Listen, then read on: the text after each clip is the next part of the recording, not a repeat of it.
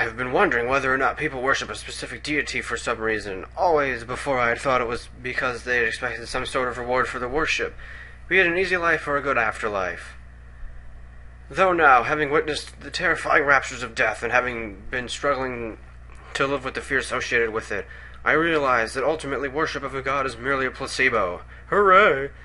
It is the illusion, the feeling of self-satisfaction that comes with knowing you have devoted yourself to something you truly believe in. The gods could be nothing more than myths, yet thousands of sentient beings are content to devote themselves to the myth for the happiness it brings. To die content in the knowledge that you have lived a good life is a rewarding afterlife in its own way. I'll see you for the next episode. Welcome back, everyone, and I remembered to put the music back on, even though it's being quiet now, but whatever. You have come to a decision. Yes, I have, my friend. I have decided what it is I'm going to do in order to overcome my mounting fear of death. While I still find it hard to believe that any sort of deity is worth worshipping, I see no harm in at least learning about the different gods. Yet at the end of the day, it's not really fair for me to be so suspicious and critical of the gods and their worship. Yes, it is, when in reality I know very little about them. So I plan to rectify that by expanding my education. At the very least, it will distract me from the fear that now plagues my mind. It is for this reason that I have a small favor to ask of you, should you be of a mind to hear it. Fine. I thought that perhaps I confess that I find this hard to ask, since it goes against much of what I have said in the past. I'm sure it does. Let's go ahead and make all those conversations meaningless. That will be a great way to get this mod a high rating. If you could find me a book on the different gods to be able to cheat my faith, let's do it. Perhaps I can embrace it without fear. Okay. Can you do this for me? No, go to hell. Okay, now let's see. Yeah, I will try to find the book. Thank you, my friend. I am pleased to see you understand the importance of my request. There is no hurry, but if we happen to end up near a book dealer, perhaps you could look on my behalf. Until then, let us continue on our way. The day seems somewhat brighter for some reason. Oh, now we're here suddenly, even though I went to the wrong place by mistake. Whatever. Let's go to the bookstore and buy stuff. Whee!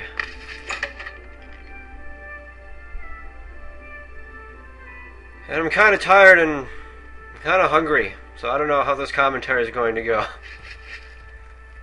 Okay, I really should just, wait. You were Martin's friend, weren't you? No. Alright, I'm after a book on the gods. Yes. Okay. Oh yes, well you're in luck, my friend. I just so happen to have exactly the book you're looking for. Why? Because the plot says so. The Gods of Tamriel, written by the famous Stephen Prince, royal scribe of Bruma. You should find it an interesting read. And it's 35 gold, which is fine by me. Here you go, my friend. I'm confident that you'll enjoy it thoroughly. Is there anything else I can get you? No, okay, I guess not. Very well, perhaps I can interest you in something else. I have a complete collection of the lusty Argonian Maid Chronicles. Yeah. You have acquired the book that I sought. I cannot thank you enough for this, my friend, and I promise that I will find someone to repay you for it. Let us continue on our travels. I shall engross myself in the book when we stop to rest. Oh boy, are we going to have to wait more now? Ew, won't that be so exciting if we have to? You're a fit one. Been running.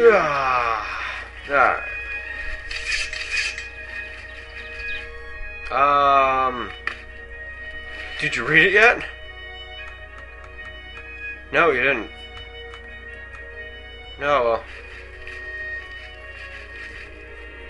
How about now? Oh, well, resting didn't give me a prompt or anything. I don't know. I did level up, though, so maybe that, screwed it up. Let's do another. No? Oh, don't make me wait again! Oh, jeez.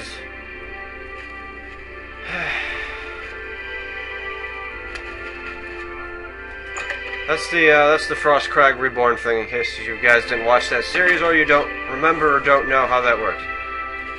And there's 2 more Midas Magic Companions, or whatever the heck the other mod was, somewhere in here. I don't really care to pick them up, though.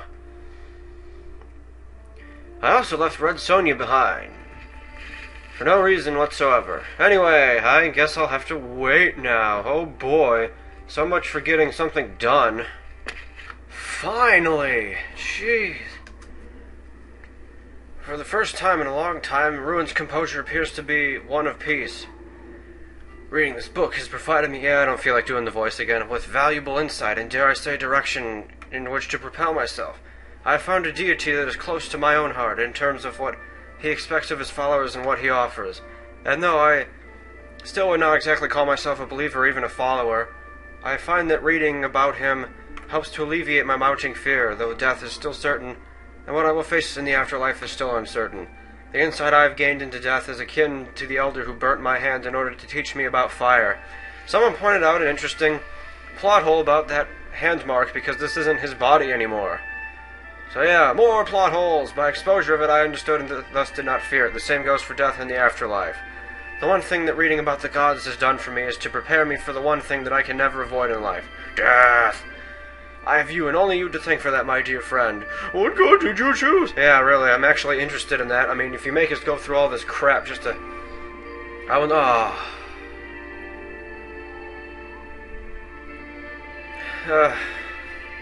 Suffice to say that I have found a god that I'm genuinely intrigued by, and it has alleviated a great many of fears I have felt.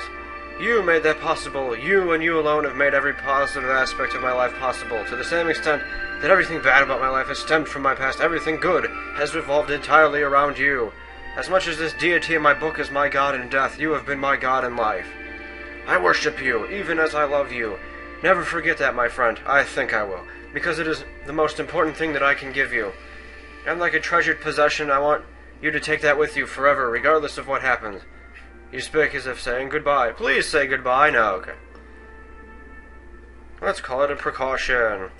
I've had dreams of foreboding visions, an uncertain pleasantness. There's to come a great blackness that bathes the land in a looming shadow, brings both death and despair for the two of us. Something is coming, my friend.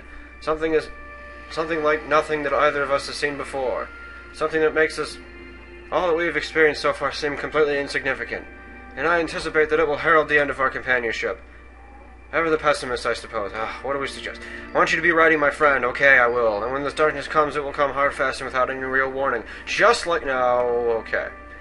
Consider this your warning, and your opportunity to prepare yourself for what we are about to face. Be rested at all times. Carry more arrows, courage, stuff. We have accomplished great things so far, but always we have been in control of the crucial circumstances. Now, though, now we are the ones at a major disadvantage. Our enemy, the unseen enemy, knows us, but we do not know him. He has been watching. I'm not sure what I am saying. Just please be wary. I will heed your words. I'm pleased to hear this, but to tell you the truth, I'd much rather you heed my earlier words than to remember my warning. If for any reason you should part, carry my words with you as always. Remember them in times of loneliness and darkness. Use them to rekindle fond thoughts of me from the beginning. Oh, come on! Really?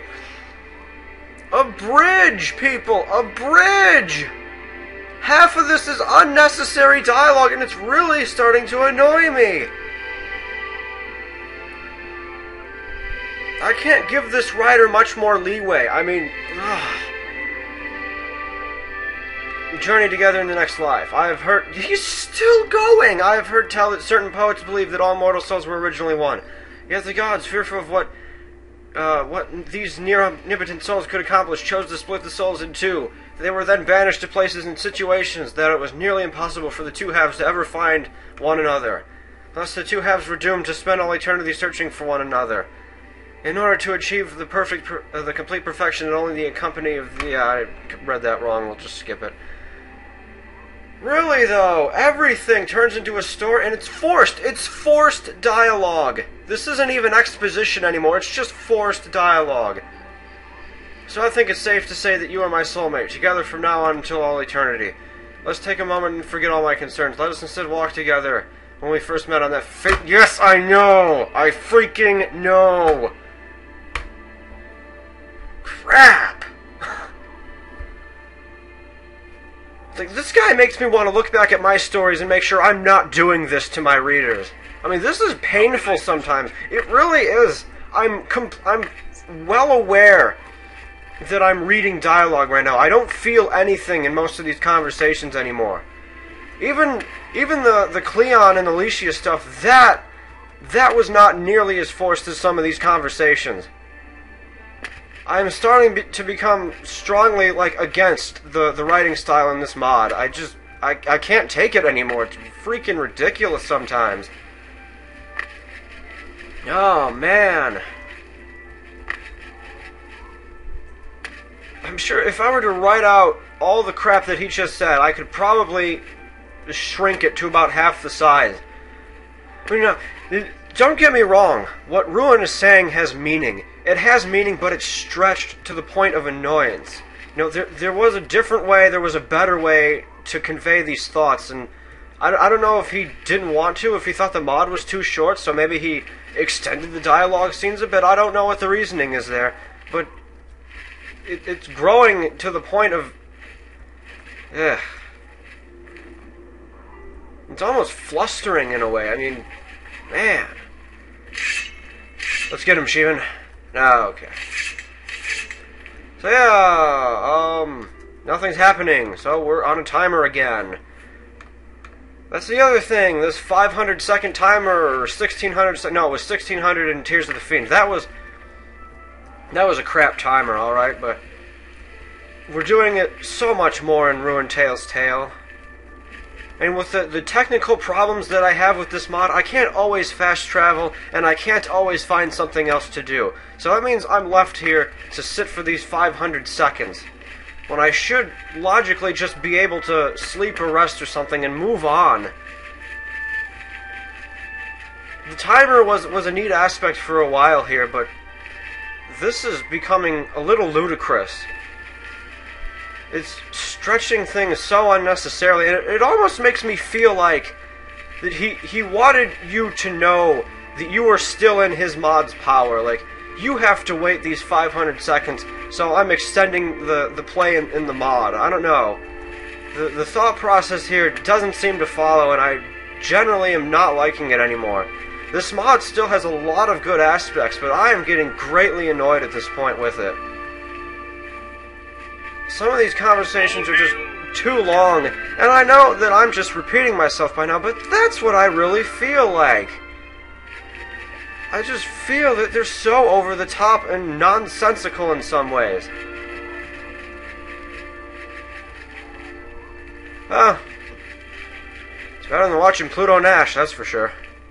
Welcome back to Ruined Tale's Tale, and if you saw last episode, you probably think I utterly despise and hate this mod. Well, I just want to clarify that I don't really.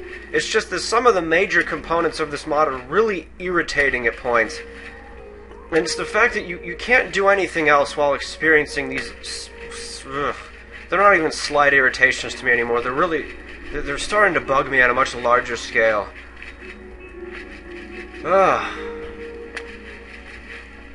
So that's pretty much why I decided to have that little mini rant last episode and point out some of the things that I don't particularly like about Ruined Tale's Tale. Granted, this...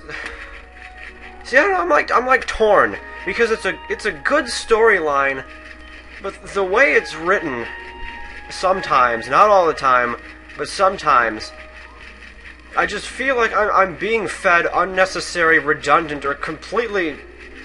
I don't need it. I don't need that type of information. Light. You must die, Light. Alright. Oh, a bit of lag with that sword out, it seems, huh? Really? Huh? Not this time. Huh. Must be the light. Wow, really? The light causes lag?